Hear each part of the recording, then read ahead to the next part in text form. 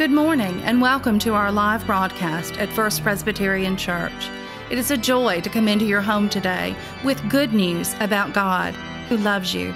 We are located in beautiful uptown Columbus on the corner of 11th and 1st. We would love for you to join us for worship or just stop by and say hello. At First Presbyterian Church, we welcome you with grace and gratitude for God's love.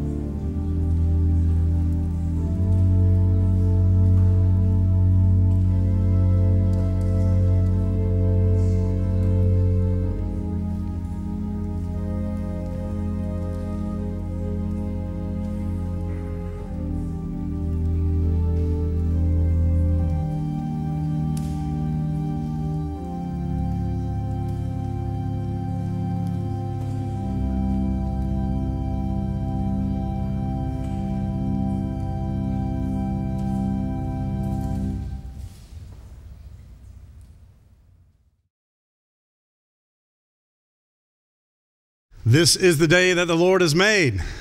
Let us rejoice and be glad in it.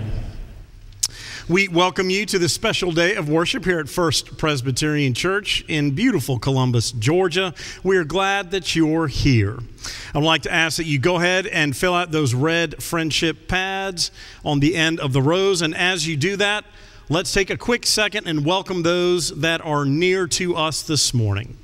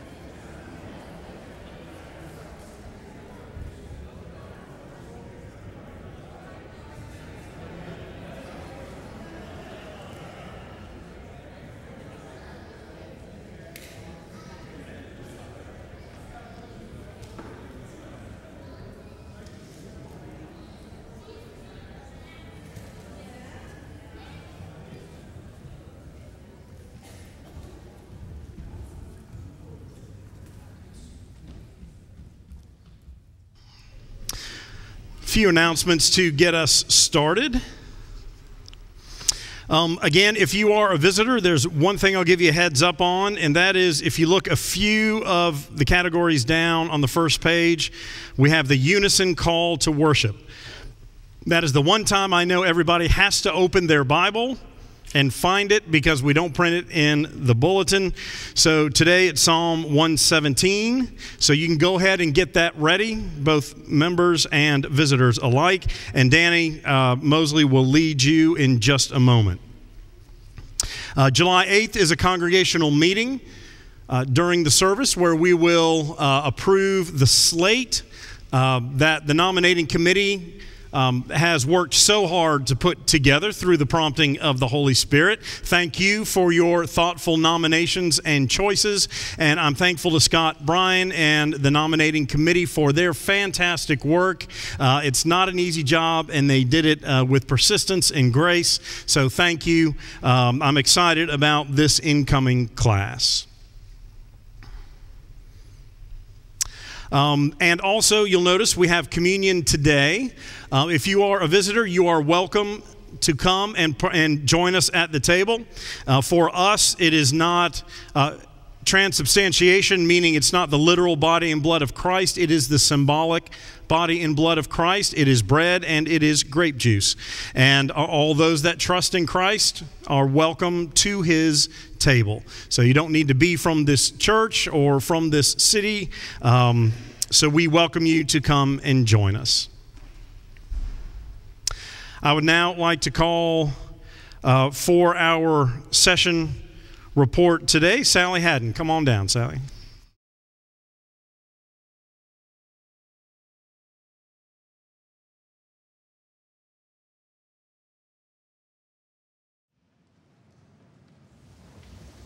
Good morning. I'm delighted to bring news from our session. We have an active roll membership of 425. As Reverend Danny just mentioned, we approved a congregational meeting for July 8th, next Sunday, for the election of our new slate of officers. Always a very exciting time in the life of our church. We approved a dinner theater production in November to be presented by our drama ministry, led by Lisa K. Matchin. We approved the church hosting a church security and intruder response training here at our church, August 17th through 18th. We ratified the fill of our pulpit during June by Reverend Earl Nichols of the Pastoral Institute. We identified our financial secretary, Suzanne McCary, as authorized to direct sale transactions for any securities through Sonova Securities, should we need that to happen. We received reports on our Presbyterian meeting on June 9th in Donaldsonville, the Montreat Youth Conference, and Vacation Bible School, and we ended with prayers for our congregation. Thank you.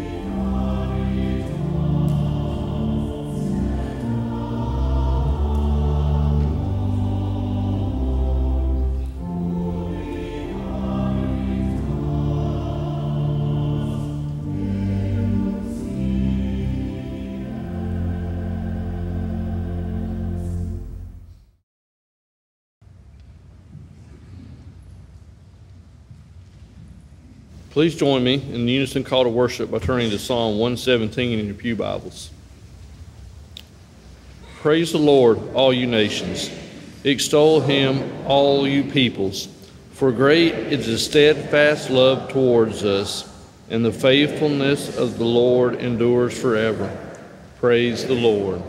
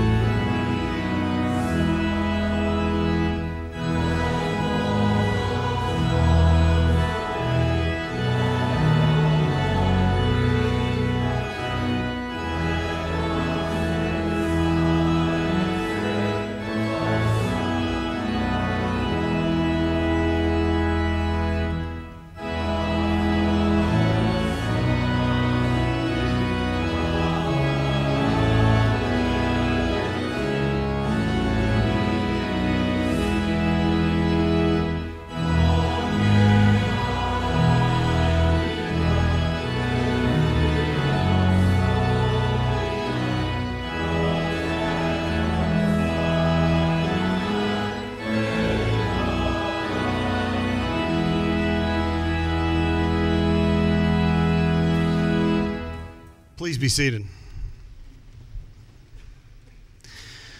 We come to this time of confession because it is what Christ came to do, and that is to reconcile God and humanity. We know we have all fallen short. We know none of us are exactly who God created us to be, that each of us has made decisions both consciously and unconsciously that have separated us from God, from each other, and even from ourselves.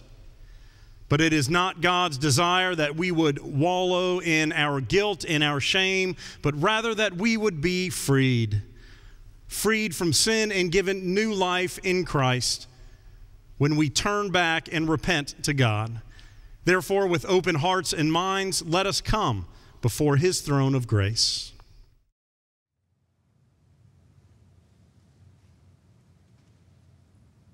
Please join me in the unison prayer of confession. Lord of light and liberty, you have set a Savior in our world, country, and hearts. Forgive us when we give ourselves to the idols of this world and not to Jesus Christ. Have mercy on us as we have neglected those in need, obsess over ourselves, and live as we do not know you. In the name of Jesus Christ, wash us clean and grant us new lives of courage and faith.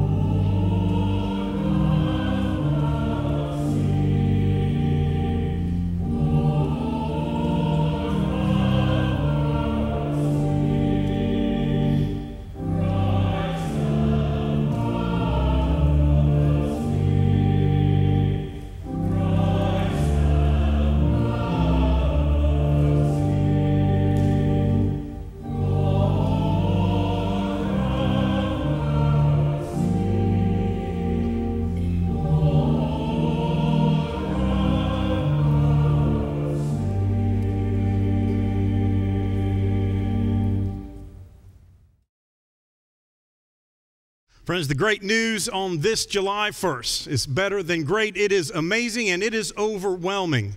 And that is that God loved us so much, despite our rebellious and sinful nature, that God sent Christ for you, for me, for this world, for all time. There is only one who is worthy to judge us, and it is Christ Himself. And He gave Himself on the cross, and on that first Easter was raised, having overcome the powers of sin and death. Therefore, in the name of the risen Christ, I declare that our sins are forgiven. Hallelujah. Amen.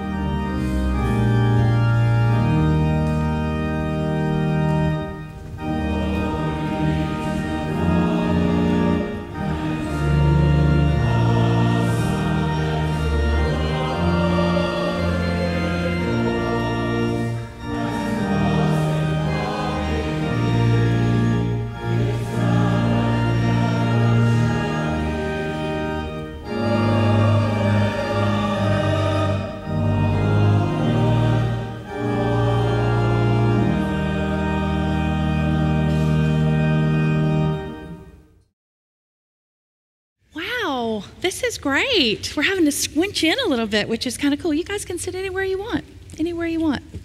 Well, as you know, this is a special week, right? We've got a special holiday on Wednesday, July 4th. We celebrate Independence Day. And as y'all know, Miss Deb has a habit of doing something kind of special when we have a holiday. So what do you think might be waiting for us upstairs? It is 4th of July. What do you think might be waiting for us? What's my typical thing? What? Go ahead, Connor. What do I buy you guys when it's a special time? A snack. That's right. What kind of snack do I usually get? Well, we might do that too, but you guys know that I like to go drive through Dunkin' Donuts and get you guys some donuts. So I did that this morning. Now, who doesn't love donuts, right? Yeah, see, I do. But let me tell you guys, I bet you if I were to give you the opportunity, you could all tell me what your favorite donut is, right? You all have a favorite, don't you? How about on the count of 3, we just say it? Don't shout it, just say it. Are you ready? You can just say it so you can all tell me. 1, 2, 3. Oh my gosh, there's so many. Chocolate. Okay, I gotcha. Preston says he'd never met a donut he doesn't like. I agree with you, Preston. Okay, so. I like all donuts. Well, who doesn't? Donuts are fabulous, aren't they? But which brings me to my point. Okay. We all have different opinions, don't we? Some of us like chocolate, some of us like blueberry. There's all kinds of great things. I do too. Okay. It's kind of the same way with other big things too, right? We all like different things and we all have different opinions. And it's okay that maybe Barry likes chocolate and maybe Thomas likes a different flavor and Liza likes a different flavor. That's okay. We don't have to all like the same thing, and we don't have to all think the same way. In our country and in this world, God made so many cool people of all different shapes and sizes and colors, and we're to love them all, aren't we? That's what we're called to do. Now, sometimes we disagree with each other. I'm going to get you in a minute. Sometimes we disagree with each other, and sometimes we disagree with each other, and it might sometimes get a little bit angry. Have you ever had that happen? Where somebody says, no, my opinion's the right opinion, and you say, no, my opinion's the right opinion. Here's the thing. You know what you believe. You know what you feel. Stand true to that. You don't have to waver from that. But when somebody shares something else that's of a different mind, be kind, be receptive. Even if you don't agree with what they're saying, listen. That's something we're losing the ability to do, is listen to each other. It's very important because God calls us to love each other. First thing he says, love him. Second thing he says, love each other. 2 things. Pretty easy, right? So remember those 2 things, because when we love God and we act like God, we're loving others. So if somebody says something that might be a little bit different than the way you feel, well, listen. Be kind and be receptive to that. What's the craft? You're just going to have to wait and see, Miss Girl. All right, well, let's bow our heads, shall we? And you guys pray with me. Dear God, thank you for loving us. Thank you for creating our beautiful world. Thank you for our freedom to love you and to love one another. In Christ's name, amen. Great job, guys. Let's go get some donuts. Bye, y'all. Prepare our hearts, O God, to accept your word. Silence us in any voices but your own, so that we may hear your word and also do it. Through Christ our Lord. Amen. Our first scripture this morning comes from the book of Exodus, chapter 3, verses 9 through 12. The cry of the Israelites has now come to me. I have also seen how the Egyptians oppressed them. So come, I will send you to the Pharaoh to bring my people, the Israelites, out of Egypt. But Moses said to God, who am I that I should go to Pharaoh and bring the Israelites out of Egypt? He said, I will be with you, and this shall be the sign for you that it is I who sent you. When you have brought the people out of Egypt, you shall worship God on this mountain. This is the word of the Lord. Thanks be to God.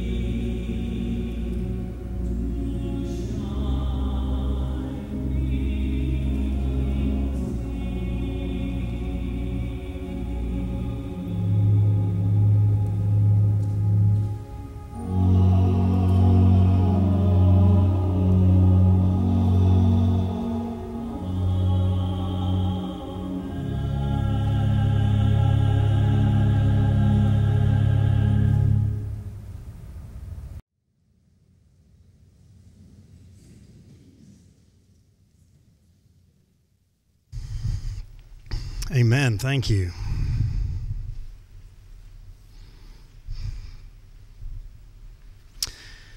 Our second lesson is taken from 1 Peter. We are in 1 Peter 2, verses 13 through 17. How should we then interact with the government, with our leadership? Listen. For the Lord's sake, accept the authority of every human institution, whether of the emperor as supreme or of governors as sent by him to punish those who do wrong and to praise those who do right. For it is God's will that by doing right you should silence the ignorance of the foolish. As servants of God, live as free people, yet do not use your freedom as a pretext for evil. Honor everyone. Love the family of believers. Fear God. Honor the emperor. And moving on to Galatians. Galatians 5, verses 13 through 15. Again, what is this freedom business about? For you were called to freedom, brothers and sisters.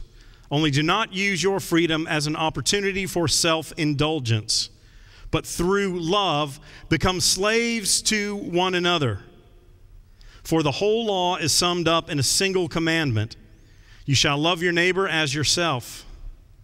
If, however, you bite and devour one another, take care that you are not consumed by one another. This is the word of the Lord. Thanks be to God. So today, we celebrate 4th of July. It's right in the middle of the week this week on Wednesday, so we could go either way, before or after. We thought we'd go ahead and do it on this end. A lot of our folks are traveling already, take advantage of the time off. But what a great celebration for our nation. 4th of July is always one of my favorites. We used to gather every summer in Montreat, North Carolina. The meal would be grilled hot dogs, Fritos, chili, Mom's jalapeno cheese grits, and a variety of other options. Cornbread, for which I have the skillet. It was a special time. Invite family and friends. A great day to celebrate our love for one another and this nation. The word freedom is a word that we have come to rely on, that we have come to understand is at the foundation of who we are, both as a people of faith and as a nation. And it's this word that I want to briefly focus on this morning. I think we've done an injustice to the word freedom. It seems to be thrown about very easily, and we can mean so many different things. The word free also, in conjunction with things that we buy or things that they want you to buy. My favorite are now the infomercials that are selling you one thing and then right at the end they'll say, but wait, there's more. They've always done that. But then there's a new piece. We will send you a second thing that you don't need. Just pay a separate fee. What? A second item for free, just pay a separate fee. What? It doesn't say just additional shipping. It says you pay a separate fee for the thing that they just told you were getting for free. Maddening, maddening. And we come to see free as just a word about money and finances, consumer exchange and materialism. But it is a fantastic word of faith. It is something that Paul talks about regularly. This Galatians passage is just one of those places. So Paul's letter to the churches, the clusters in Galatia, has to do with this understanding of freedom. What are they wrestling with? Why did Paul write to them? Because they are having a hard time figuring out how to be Christians.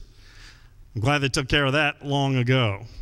They're infighting in the churches over theology, how to do things as a congregation. Again, I'm glad they worked that out then. Specifically, Paul had founded these churches, and then he moved on. And then there were some Christian missionaries that came in that started stirring the pot a little bit to say that, well, before you can become a full Christian, you have to go back and go through the Jewish law. You have to be circumcised. You have to do everything that the Torah says to become a full Christian that they did for the Jews at that time. That's where the struggle has come at this particular time. Do they need to be circumcised to be Christian? And Paul says no. And these missionaries that came in after he established the churches say, well, yes, of course he does. And so again, all meaning well, but divisions and factions coming about. The churches, again, are at a place of conflict and friction. And so Paul feels the need to try to clarify and to get some understanding of how to move forward together. So Paul, we know, used to be a Pharisee, right? Who were they? Kind of keepers of the law. They were kind of Jewish lay people, and their job was to interpret the law, make sure everything is in line with the way that God laid it out in Genesis, Exodus, Leviticus, Numbers, Deuteronomy, first 5 books, the Torah. But Jesus was all over them in the New Testament. Why? Because they had become so rigid about the laws that they forgot that the laws were there to stimulate a relationship with God. And so Jesus got on them and said, you are hypocrites. You say do this, but then you don't do that. Your heart is not pure. You're not even trying to foster this relationship. You're just trying to improve your self-standing, making sure that you have job security by continuing to enforce these laws that are important. But Paul brings in this whole other conversation about the Spirit versus the law. And the word freedom, when we think about that in a national sense, it takes me right back to 4th of July, around the events that surrounded the birth of this nation. And it is something we can and should be proud of. Wednesday night, we looked at several of the founding fathers and looked at quotes that they had that were professing different ways that they understood their Christian faith. So yes, I believe God was active in the founding of this nation, and many of the principles are Judeo-Christian. But one of those principles was that all can worship and all can speak. And our tolerance should be different than those factions of other places that chased us out of every decent country in the world. So we had to found our own. Freedom. What does that mean? Well, the literal definition is that we can live unencumbered by any external forces. We can really do what we want. Is that the freedom that we are seeking? In Galatians also is where you have the fruits of the Spirit. That comes a few verses later.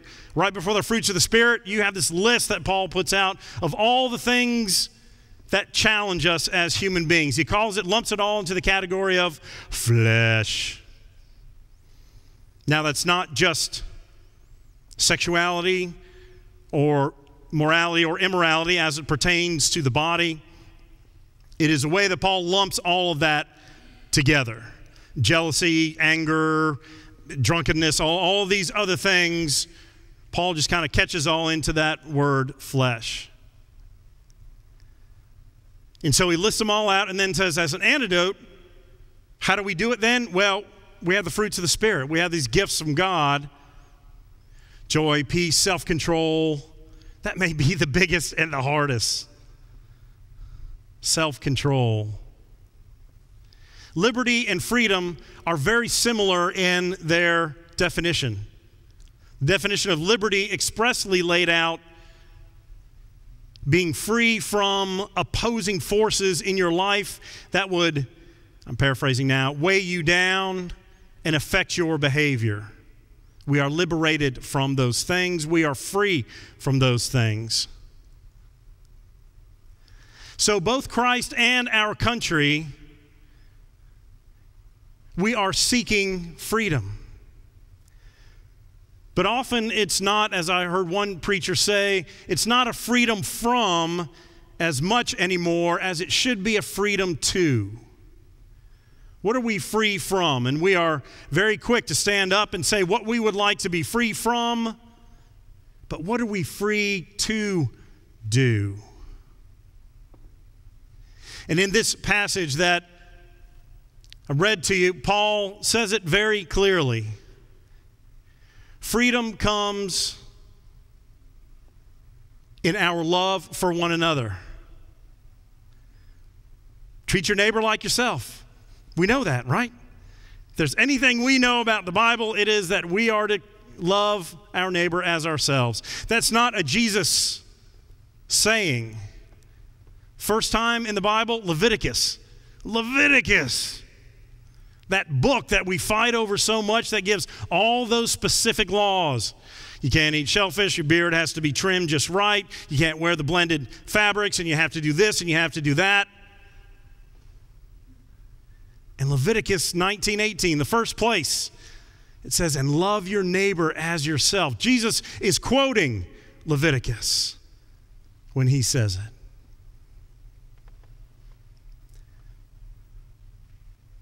And on this lies our freedom. Well, how does that work? Christ came to set you free in the big picture from the two biggies, sin and death. Therefore, we shouldn't fear. The end of this life is not the end. It is our transition. It is a beginning. We are in a temporary bus stop here, on our way home. Christ made that possible. And in this life, to be able to be forgiven, gosh, what a gift. To be free of that mess that we carry around. Sometimes we believe that we're forgiven. Sometimes we don't allow ourselves that freedom. But that's why Christ came, one of the reasons. So that we could be free to enjoy this life, to turn back to God, and forgiveness and repentance come together. You should be working on those things you're asking forgiveness for. Otherwise, we're just lobbing up that we're sorry, and then we continue the same practices and behaviors, of which God loves us and welcomes us either way. So God takes care of those. We can always come home through Christ to God, no matter who we are, what we've done, where we've been, or even where we're going. And then death is not something that we need to fear.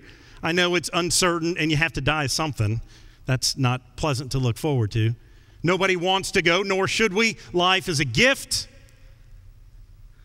And that's what this freedom is all about. So what about these laws then? Does Paul throw out all the laws? No. And what he's saying, I think clearly, is that being enslaved to Christ is where our freedom lies. Just think about that for a second. Being enslaved to Christ is where our freedom lies. And that means that when we fully give ourselves to God, fully are all in, seeking to follow Christ, we have these set of parameters that God has given us through Old and New Testament, whether it's 10 Commandments, whether it's the Beatitudes and the Sermon on the Mount, all of those things that we know as Christians we are supposed to be operating within. Those are our parameters, but we have that freedom that comes from within. Often we see those things, or we only see it halfway. I have to go to church on Sunday. Got to read the Bible. I don't want to do that. And make me go to youth group or Sunday school or men's breakfast. Or we can see those as opportunities to enjoy our lives that we have been given. We can look at the laws as a collection of restrictions or those things that allow us freedom within those laws. Think about our country. We stand on freedom. Nobody can tell me what to do. I'm an American. Do what I want to do? Well, your country can and does tell you what to do at different times and places. You have to do certain things to live in this country and not be arrested.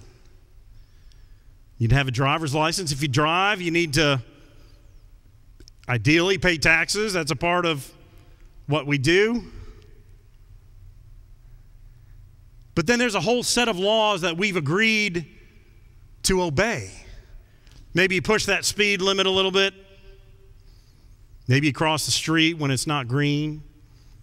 But largely, the laws of this nation are what make this nation great. Because we all decide and agree to, for the most part, obey them. And then when people don't, we react to that. Justice comes in and takes over at that point, our criminal justice system. But it's similar. What gives us the freedom to believe that this is one of the best nations in the world? It is working within the guidelines of our constitutional framework. The laws, our representational government, our military that protects us and keeps us safe,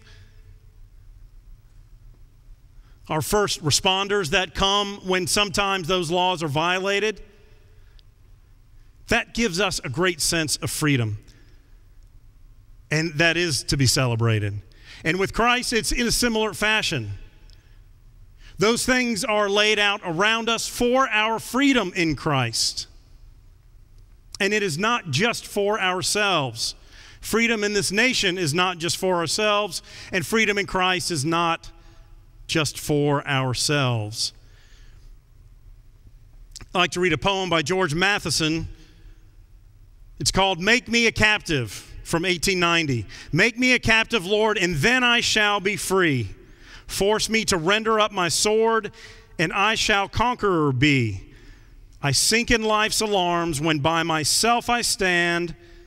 Imprison me with thine arms, and strong shall be my hand. Imprison me with thine arms, God, and then I will be stronger.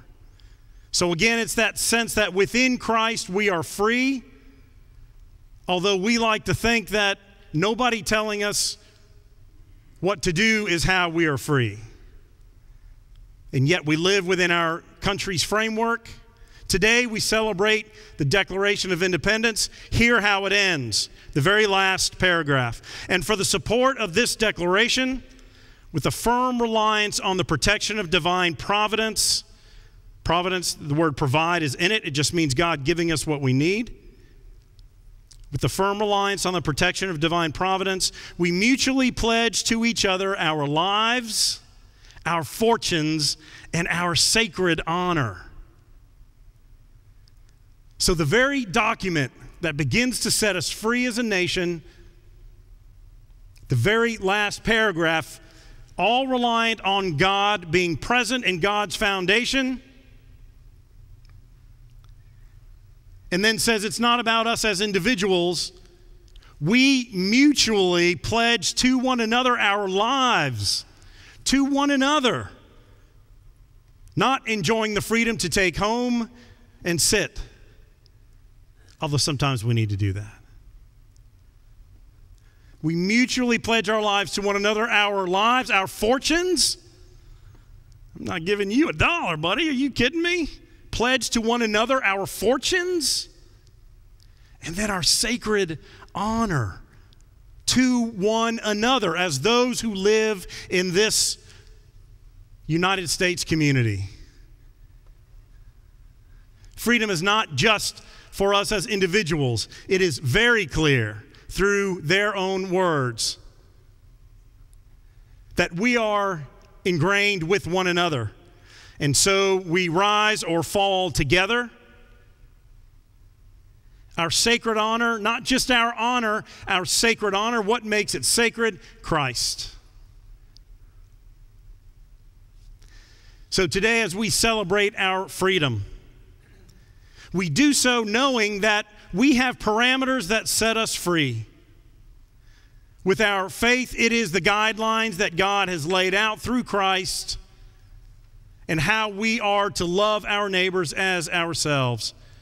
And in a similar way in our nation, those divinely inspired laws and documents that have been such a strong foundation, along with other pieces and parts, not the least of those are the military, that provide for us a foundation of safety and freedom. But again, a freedom that is connected and tied to one another. So my challenge to you today is that on Wednesday, on the 4th of July, to fully live into the freedom of this nation and into Christ, go and serve someone with whom we are pledged through this document, with whom we are pledged through our Savior. And then that freedom we can fully celebrate. Not just for ourselves, but for those in our families, our communities, and the world. Hallelujah. Amen.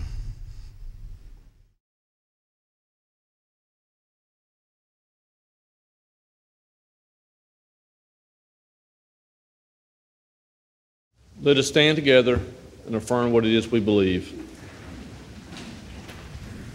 I believe in God, the Father Almighty, maker of heaven and earth, and in Jesus Christ, his only Son, our Lord, who was conceived by the Holy Ghost, born of the Virgin Mary, suffered under Pontius Pilate, was crucified, dead, and buried, descended into hell. The third day he rose again from the dead. He ascended into heaven and sitteth on the right hand of God the Father Almighty. From thence he shall come to judge the quick and the dead. I believe in the Holy Ghost, the Holy Catholic Church, the communion of the saints, the forgiveness of sins, the resurrection of the body, and life everlasting. Amen.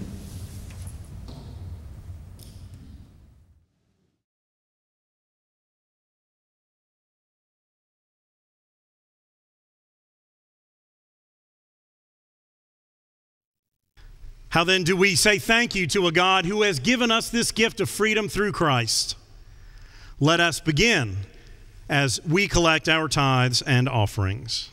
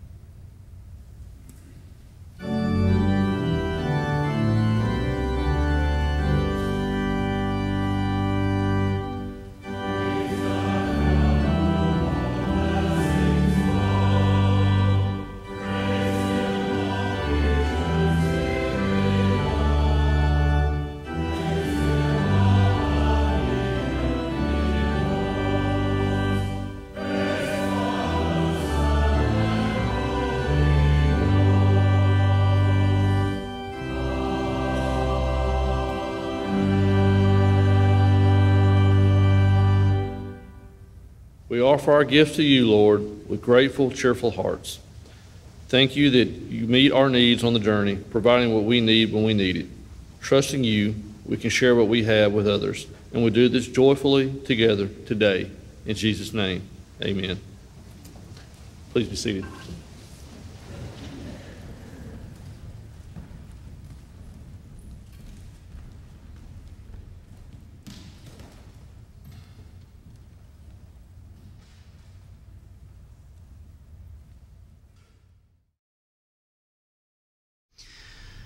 It is a joy and a privilege to be called to this table. In our Presbyterian tradition, we have two sacraments, baptism and communion, and our simple criteria is that Christ both did those and commanded us to go and do them as well. So in a minute or two, I'll take the bread and say, as he told his disciples, do this in remembrance of me. Same with the cup.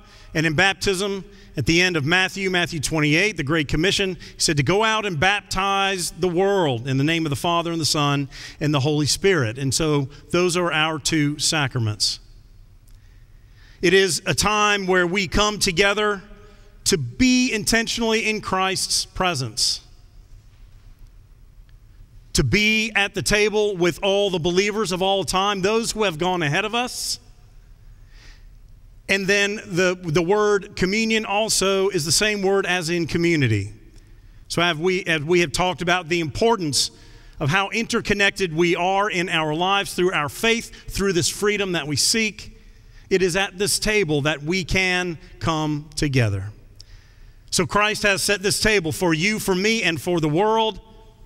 All who trust in him are welcome to come and partake of this feast. Please join me in the great prayer of thanksgiving that will end with the Lord's Prayer. The Lord be with you. Lift up your hearts. Let us give thanks to the Lord our God. Lord God, it is not just right, it is a part of who we are.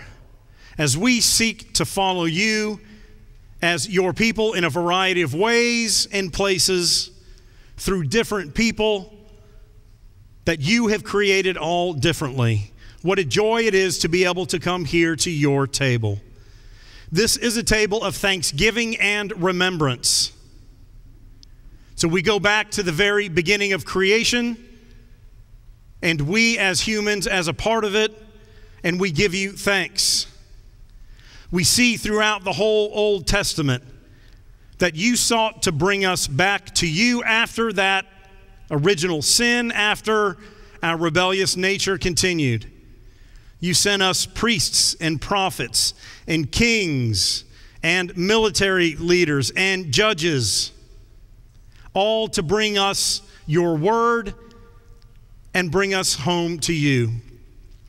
Finally, you decided that the burnt offering system, it was time to change, and you gave us the last offering and sacrifice necessary in Jesus Christ. We remember how he was born into the world that we celebrate at Christmas in such a miraculous way. The shepherds and the angels were present. The other animals and the wise men came later, all to testify that this in fact did happen and that the world was about to change. We remember how Christ grew in wisdom and stature, how he taught in the synagogues, how he shared and told stories, how he healed, how he prayed, how he sought to reach out and bring us back to you. But it was much more difficult than that. We remember how he gave himself knowing what he would have to do to feel the full emotional and physical pain of the cross. How his friends had betrayed him and left him. How he felt alone on that cross. And how he died there that we may have the opportunity to come home as your children. But that wasn't the end, Lord. For that first Easter, the world changed forever that day. For Christ emerged 3 days later, having overcome the power of sin and death for humanity for all time. And we give you thanks and we remember it all. You sent your gift of the Holy Spirit to be with us at Pentecost, and it is that which remains with us today and every day. So as we come to your table, help us to feel your presence through this symbolic feast and celebration. We ask these things in the name of Jesus Christ, who taught us to pray together, saying, Our Father, who art in heaven, hallowed be thy name. Thy kingdom come, thy will be done, on earth as it is in heaven. Give us this day this daily bread, and forgive us our debts as we forgive our debtors. And lead us not into temptation, but deliver us from evil. For thine is the kingdom, and the power, and the glory forever. Amen. It was on that first night that Christ gathered with his disciples that he took the bread, and after giving thanks, he broke it and said, This is my body, broken for you. Every time you eat of it, do so in remembrance of me.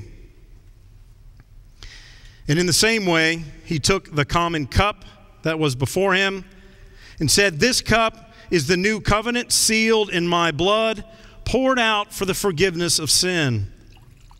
Every time you drink of it, do so in remembrance of me.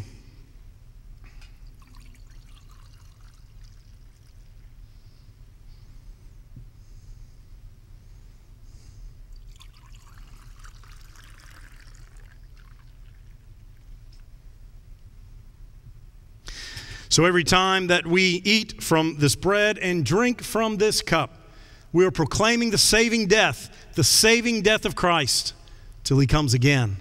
These are the gifts of God for all of us, the people of God. Hallelujah. Servers, please. This is as they come forward, we will be observing the method called intinction. That is the way that you come forward. You take your stand to come and claim this sacrament with Christ. There will be stations. We encourage you to come. You will be released to the station that is close to you. Take the bread already cut for you, dip it in the juice, eat it, and then you can return to your seat for some reflection and prayer time.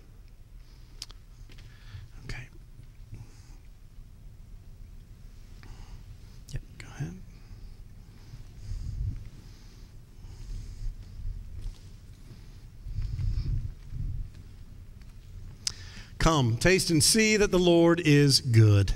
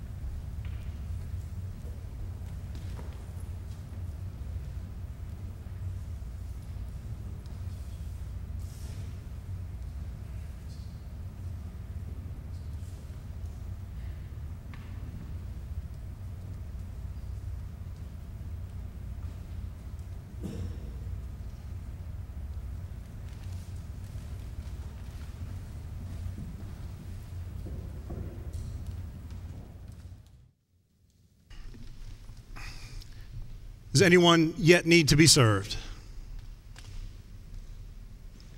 The world is hungry for this meal. Let us take it to them. Let's pray together. Lord God, we thank you for this feast. The way that once again, through this bread and this juice, you are again inside of us physically and spiritually. Let us start again with the new life that you have given us through Christ. Lord, we take this time to say thank you for all the blessings in our lives.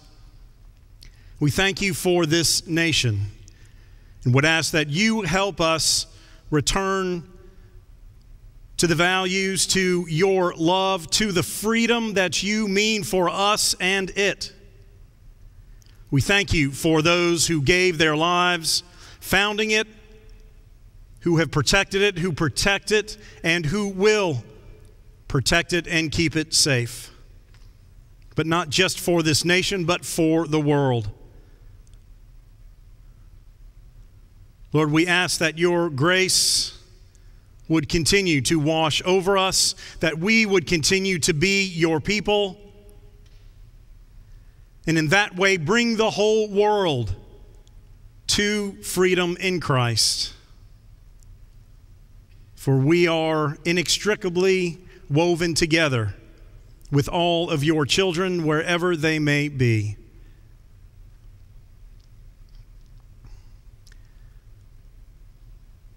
Lord, be with those who suffer today in mind, body, or spirit. We pray for the leaders of this and every nation that they would hear your voice. Your Spirit is working in ways that we can and we cannot see, but we trust you and put our lives in faith, nation and world in your hands from whence it came.